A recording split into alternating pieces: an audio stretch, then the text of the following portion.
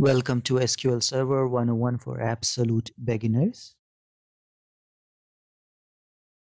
We are on a learning journey, so sit back and relax. Now, who would be Rashid Khan? That is about me.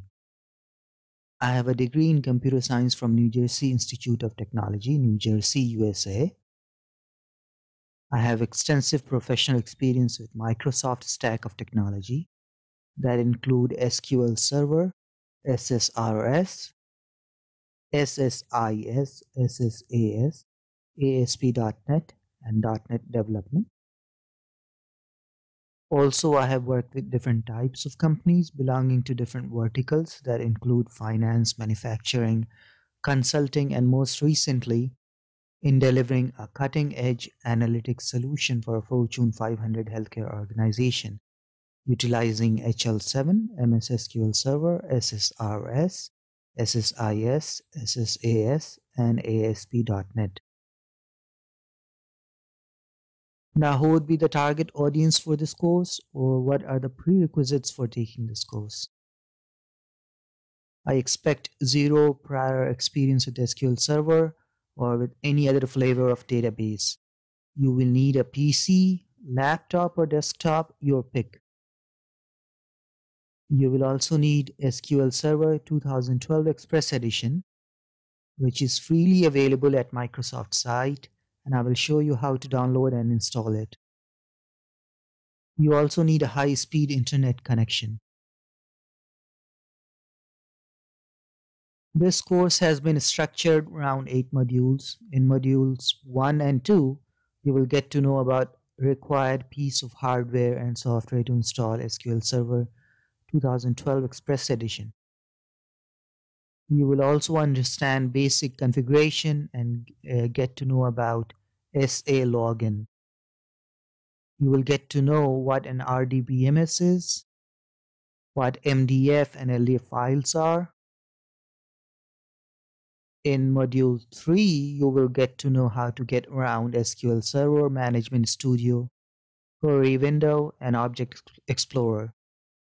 We will also go over some of the pre-built system databases, and we will also install a sample database called AdventureWorks. In Module 4, we will go over a bare minimum select statement. We will also know about from clause. We will get to play with column names. And finally, we will also rearrange columns to our liking. In Module 5, we will focus our attention to narrowing down result set. We will see how where clause and order by clause work. We will also filter data based on date and time fields. We will do some pattern matching and will get to know about wildcards. Finally, we will also dig into not and in operators. In Module 6, we will get to know how to deal with null, which is a special way of saying nothing or unknown in SQL Server. We will work with the strings and dates. We will also go over some of the system functions that will make our lives easier. In Modules 7 and 8, we will go over retrieving data from multiple tables, and we'll get to know what different types of joins are. We will also go over union, subqueries, and aggregate functions. We will also get to know about group by clause and having clause in order to group and summarize our data. On completion of the course, you will get a bonus section with a lot of goodies in it. And of course, you will also get a certificate of completion. Now, some people ask me about how to succeed learning a new concept or a tool. I say there are only 3 ways to succeed learning. Step 1 would be to practice. Step 2 would be to do more practice. Step 3, you guessed it, even more practice. I would love to hear from you. Please feel free to drop me a line with your suggestions and/or comments. Thanks for watching and happy learning.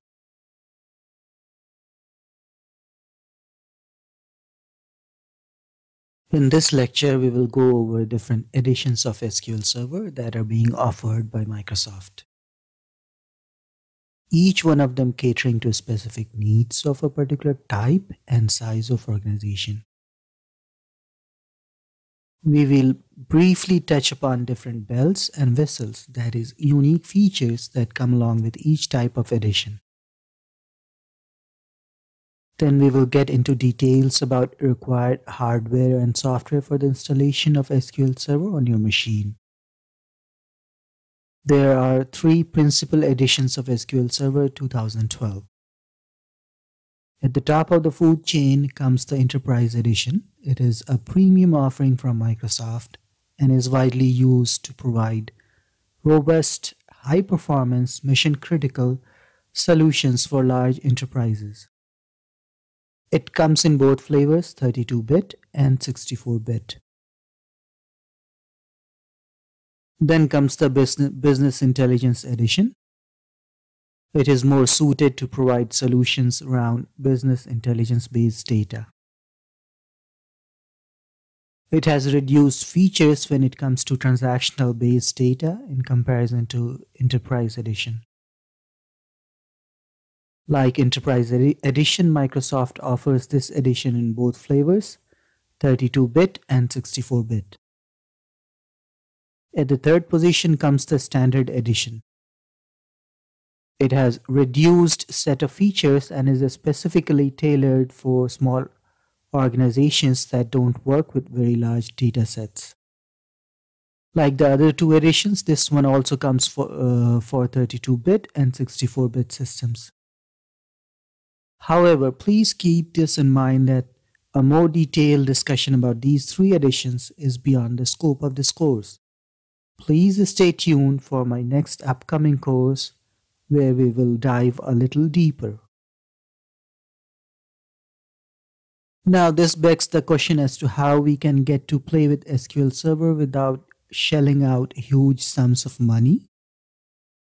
For this very purpose, thankfully, Microsoft gives us two options, which I call editions of SQL Server 2012 to get your hands dirty with. First comes the Developer Edition. This is available at nominal cost from Microsoft. It may be used to build and test application. However, it is not licensed for production. It comes with all the bells and whistles of the Enterprise Edition.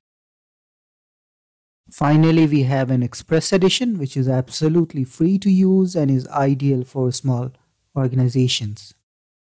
This is the one that we will utilize for this course.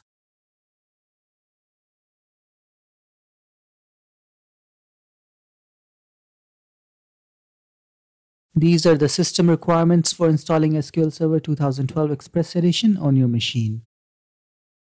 We can work either of these operating systems: Windows 7, Windows Server 2008 R2, Windows Server 2008 Service Pack 2, Windows Vista Service Pack 2. For 32-bit system, we need Intel or any other compatible processor with speed 1 GHz or higher. Microsoft recommends 2 GHz or higher. But for 64-bit system, we need 1.4 GHz or higher processor.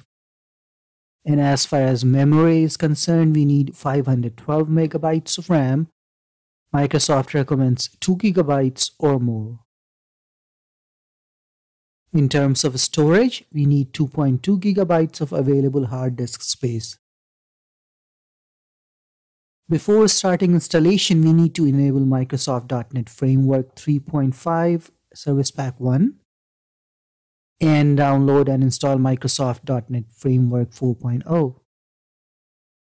Next, I will walk you through the actual steps of finding out the configuration of your system in order to prepare it for installation.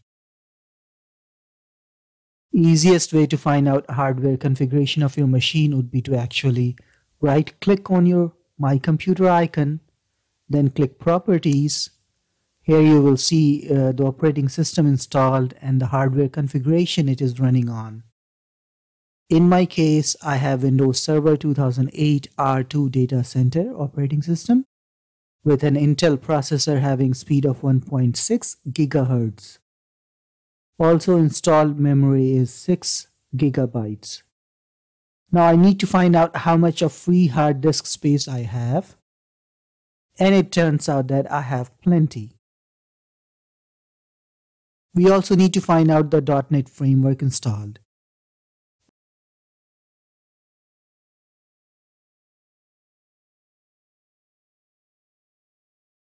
We need to browse to this folder, depending on whether you have a 32-bit or 64-bit system.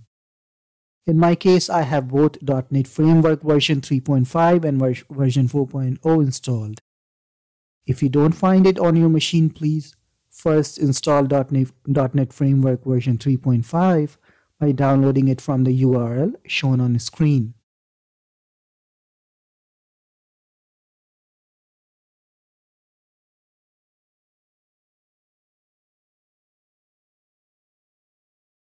And then afterwards download and install .NET Framework version 4.0 by downloading it from the URL.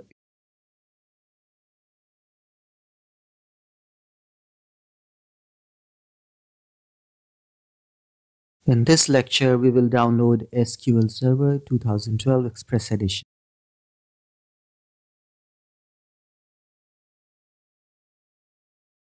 Then we will also download AdventureWorks sample database and get ready for the next lecture where we will actually install the product. In order to download SQL Server 2012 Express Edition, you will need to go to the URL as shown on screen. Once on the site, we leave the language selections to be English and then click on Download button. Here we will select either this file if you have 64-bit operating system, or we will select this file assuming that you have a 32-bit operating system installed. Notice the file sizes in both cases, it is 1.3 gigabytes. In my case, since I have a 64-bit operating system, I will select the 64-bit installation file and will go ahead and click Next. I'll save the downloading file on my desktop, and depending on my internet speed, the download should finish. I will pause the screen for a while to let the download finish. Okay, I'm back and the file has been downloaded successfully.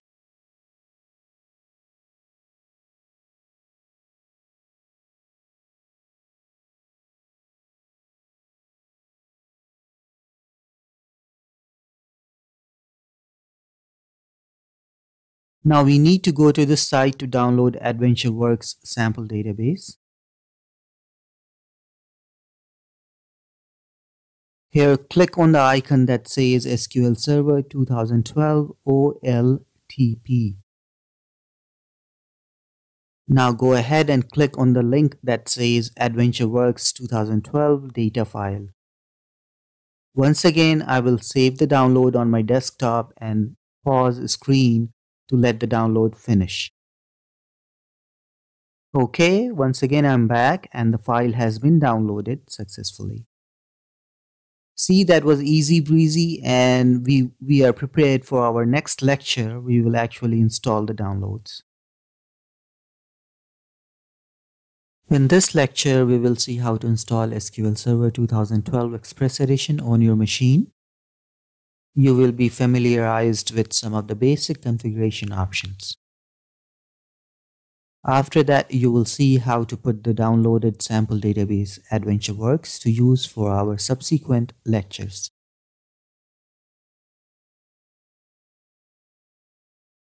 In order to begin installation, you would need to double-click on the installer that we had downloaded in previous lecture. Depending on security setting of your machine, you might get a prompt asking to whether run or not the executable.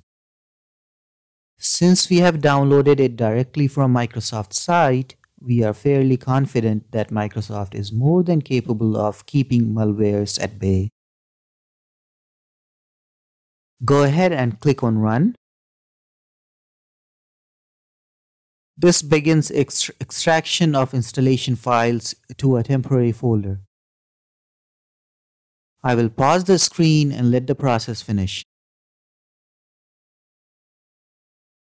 Okay, I am back and looks like the extraction process is near about its completion. SQL Server Installer initiates the actual installation process from here.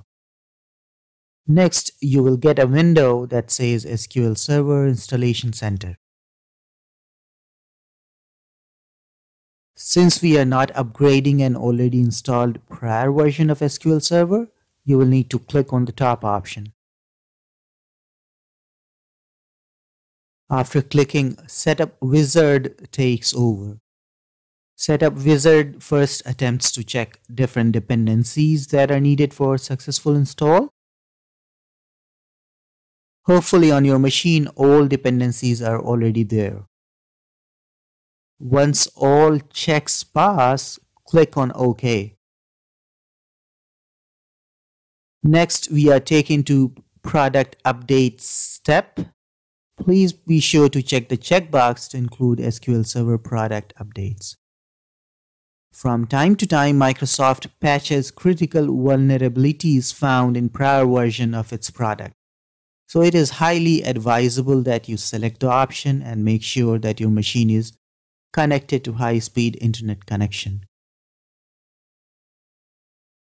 It will check for updates, and after it completes check, it shows up result. In my case, an update was found and it will get included in our install procedure.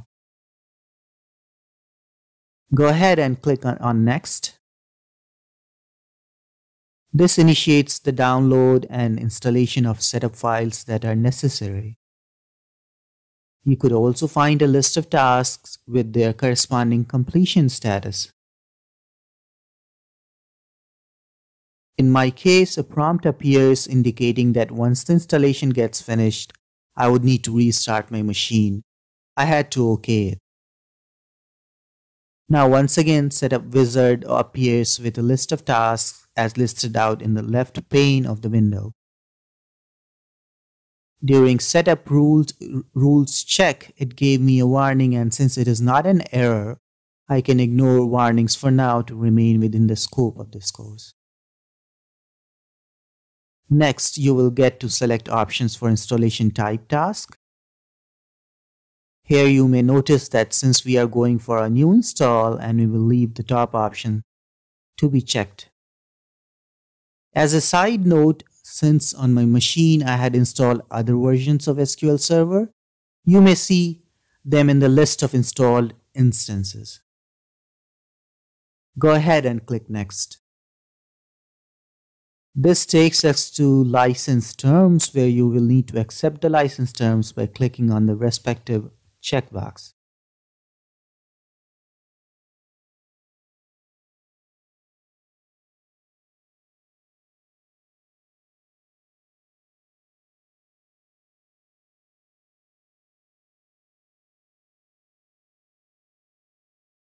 If you would notice, there is another checkbox, which is for providing your consent to share your usage data with Microsoft. We might just leave it unchecked, as we would not want Microsoft know what we do and what we don't with our installed SQL Server. Go ahead and click Next. Now we get to select features to be installed. For the sake of this exercise, we will click on Select All. Here you would also see the folder path where shared features will be installed. Go ahead and click Next.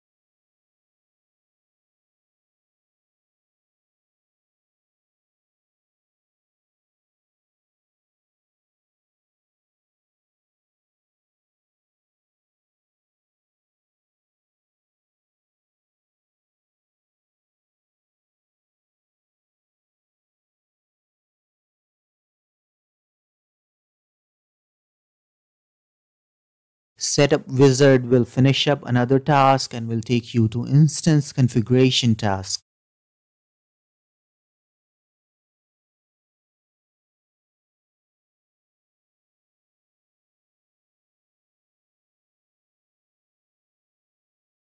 Here you have an option to specify your instance either to be default or to be a named instance. While remaining within the scope of this course and without getting bogged down by a whole lot of details, please note that since we may install SQL Server on the same machine more than once, we need to name each installs differently so that they might be referred to unambiguously. Also, just an FYI, default install instance could be referred either by the machine name itself or simply a period. Go ahead and select named instance and name it as SS2K12EXPRESS.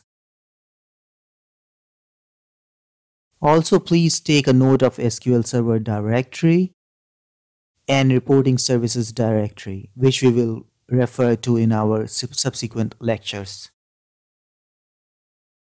Go ahead and click Next.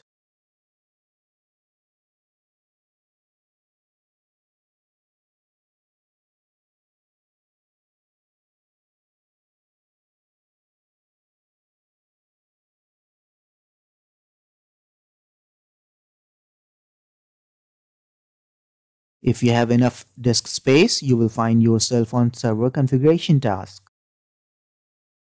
Here we will go with the defaults as a detailed discussion about service accounts under the context of which each of the SQL Server service runs is a topic for my upcoming advanced level course.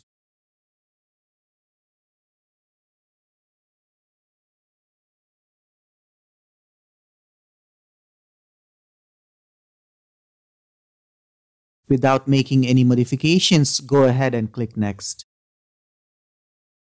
This will take you to database engine configuration. Here we will actually make some modifications and note down some of the details. First comes authentication mode, offering two choices. Please keep this in mind that SQL Server will let you in, or in other words, authenticate you, based on the context of window user ID you have logged into your machine, or by providing a set of SQL Server user ID and password. For the sake of this course, we will select Mixed Mode. Now you will need to provide a secure password for a special SQL Server user ID named SA. You also need to confirm the same. A detailed discussion about SA login is in an upcoming lecture. Now would be the time to add current window user in the SQL Server administrators group of users by clicking on the corresponding button. Go ahead and click Next. In my case, I got a validation error message indicating that the SA password that I chose is not strong enough and does not meet strong password requirements. I had to simply OK the error message and provide a stronger password. Now you would need to go to Data Directories tab and make a note of different default directories, including User Database Directory. In order to continue on, go ahead and click Next.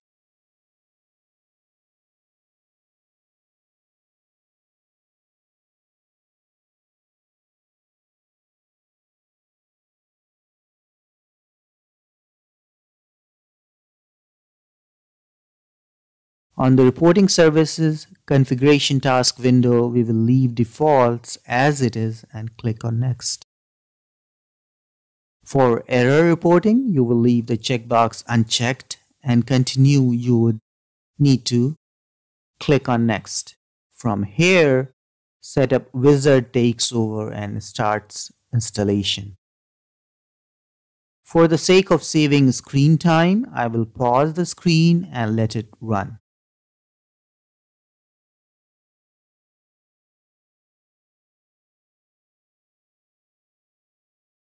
Okay, I'm back and it looks like installation was successful, as indicated by a status message by each of the SQL Server components.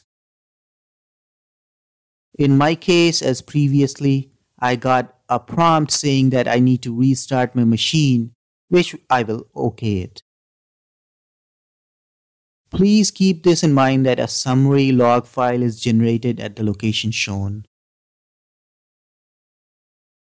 Now go ahead and close the setup wizard by clicking on Close button and closing down the parent wizard window.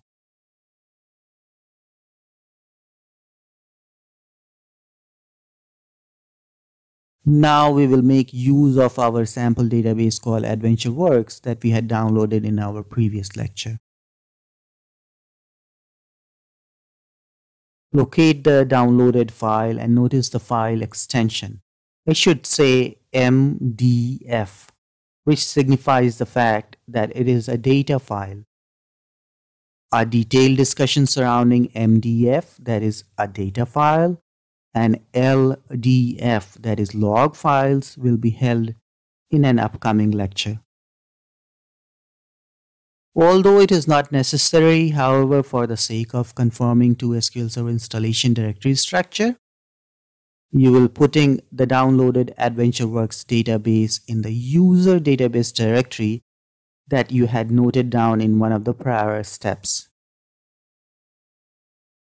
You need to browse to default user database directory.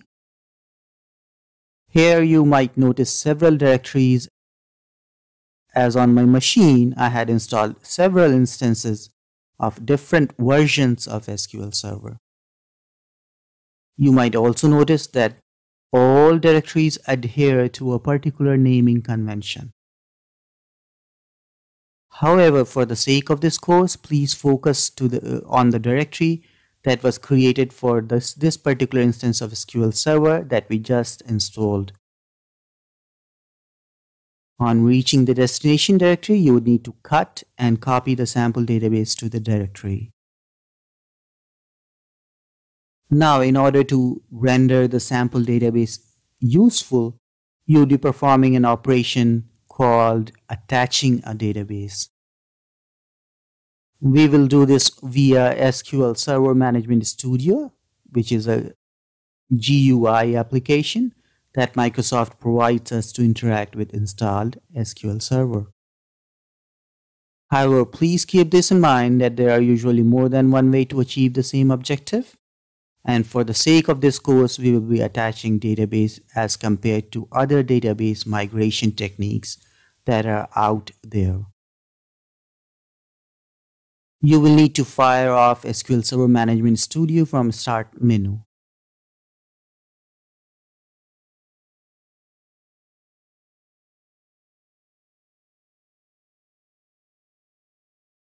Once opened, you will need to provide server name or the instance name while keeping the server type selection to be database engine.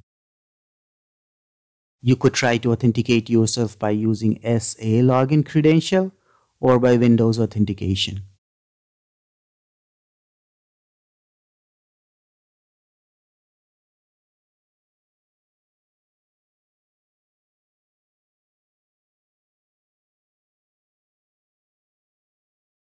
Leave Windows Authenticate selected and click on Connect. Darn, we get an error message saying that the server was not found or was not accessible. Please OK out of the error message. Go back to the server name and expand the drop-down list and click on Browse for More option. Expand the database engine node as shown on the screen. Here you will find a list of installed instances. You would also notice that the instance name is preceded by the machine name and then a backslash. So in my case, proper way to refer to the instance we just installed would be ALIF, that is the machine name, a backslash, and then SS2K12EXPRESS, that is the instance name. Go ahead and select the instance we just installed and OK out of the window. Now try to connect.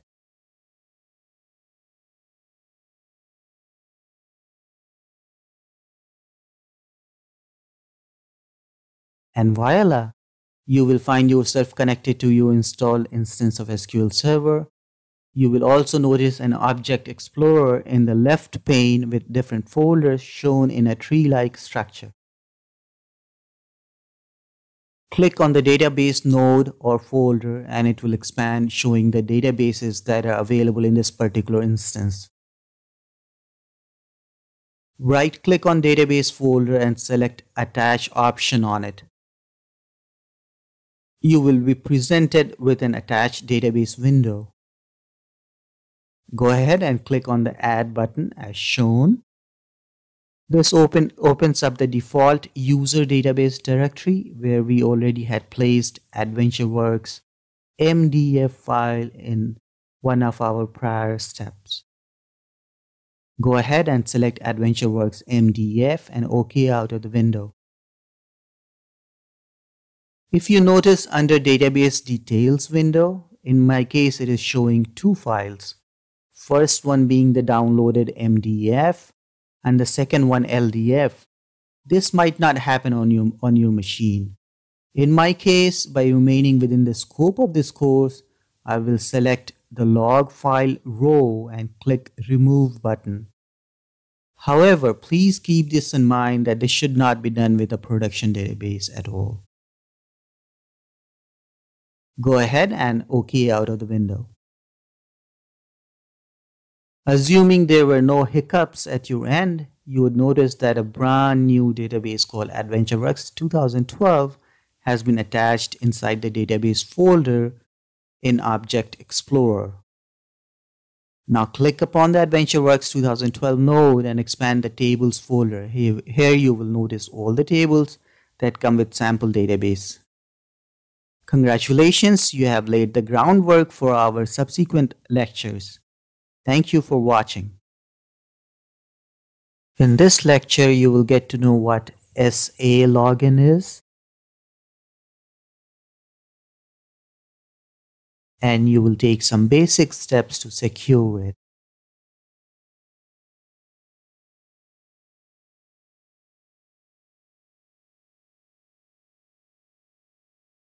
SA login is a default login with full administration rights for SQL Server. For folks coming from Unix or Linux world, it holds similarity with the root or super user holding all the privileges to do anything with the server. Let's fire off SQL Server Management Studio and explore some of the basic concepts surrounding SA login.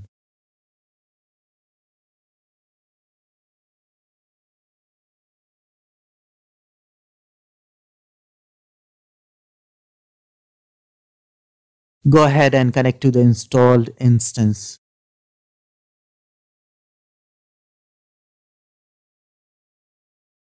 Now expand Security folder under Object Explorer by clicking on it. Now click Logins folder to expand it and to see list of available authorized users for the instance. Locate the SA login and right-click on it and then select Properties. This brings up Login Properties window for the SA user. Here you can notice that there are different options including ability to change the SA password, enforce password policy, or even force the password to expire. Now click on a status page as shown in the left pane of the window. This should bring up status settings for the SA login. Here you can enable or disable the SA login. Although it is beyond the scope of this course, it is advisable to keep SA login disabled in production databases.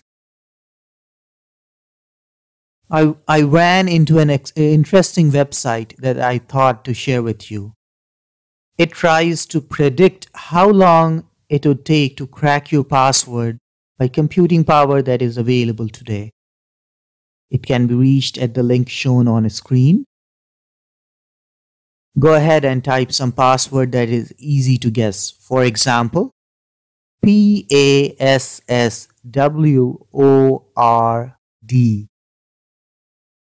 And it appears that it can be cracked instantly. Now, if you try to type in a few phrases separated by dots, you would notice that the strength of your password increases exponentially. Go ahead and type in my.password.360, and you would notice that it says it will take 154 quintillion years to crack your password. See, better safe than sorry. Please be sure to select a very strong SA password if you're going to keep the login enabled in your production environment. Thanks for watching. This completes first leg of our journey. In this module, we discussed about the prerequisites for installing SQL Server 2012 Express Edition in terms of hardware as well as installed software. You saw a comparison of different editions of SQL Server that are being offered by Microsoft, tailored to specific needs of an organization. You downloaded and installed SQL Server 2012 Express Edition and sample database called AdventureWorks. You also got to know about special super user SA, and you also got to know some of the best practices in handling the all-powerful user. See you in next module. In the meanwhile, feel free to stretch out or grab a cup of coffee or tea.